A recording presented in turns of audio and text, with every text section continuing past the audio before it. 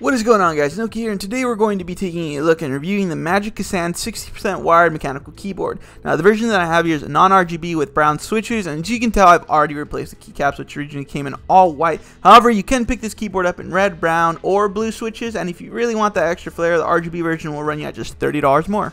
Inside the box, you have the keyboard itself, a cheap keycap puller, a mini USB, and the instructions manual, of course.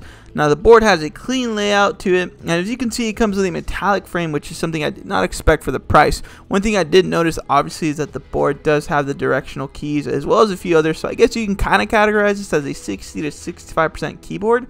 If we flip the board over, you'll see that it has two kickstands on the back, which is something I found pretty convenient, as not a lot of other boards, let alone the high-end ones, have that already. And here you can see the old keycaps that originally came with the board. Like I said, they were all white. I think two of them were red.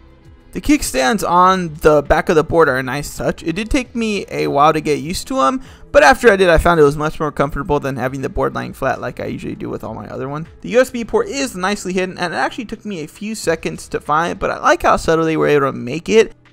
I mean, they even added a gate for the cable to wrap around so it doesn't overlap with the board. Now, they did use a USB mini here, which seems to be a little bit outdated considering USB micro and CR thing, but for $39.99, you really can't expect much or even notice it with performance. Now, if we pull a keycap off the board, you can see here that we have brown switches. However, keep in mind, these are a clone of the cherry switches, but that's not something you really notice until you press the space bar, as well as the shift keys, as those are the only keys that sound a bit different than your typical cherry browns. Okay, so cosmetically, the board looks great. It has a great aesthetic, and it would look good next to any setup. Let's talk about the performance here. With a few weeks that I spent with this board, I noticed that the left shift key required to be pressed down hard for it to work, which was an inconvenience as that was one of my main keys that I use when gaming. The other issue that I had with the board that was a deal breaker and made me switch back to my RK61 was the fact that the board had limited rollover keys. Now, this is crucial when it comes to gaming, as a lot of games will require you to press multiple keys at the same time depending on the binds that you have. For example, Fortnite.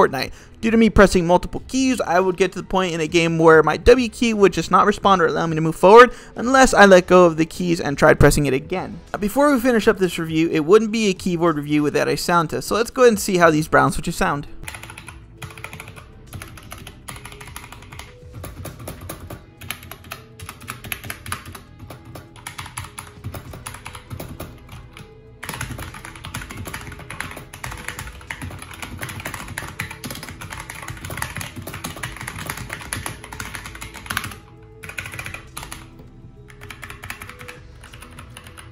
Overall, the board has its pros and cons. If you plan on gaming with this keyboard frequently, this is not the board for you. However, if you plan on getting this board for casual use, including typing, photo, or video editing, basically anything but gaming, I'd say for a $39.99 price tag, it's definitely worth checking out. Thank you guys so much for watching. Don't forget to like and subscribe if you liked the video, and let me know down in the comments what you thought about this keyboard, as well as what other ones you want me to review. Anyway, guys, peace.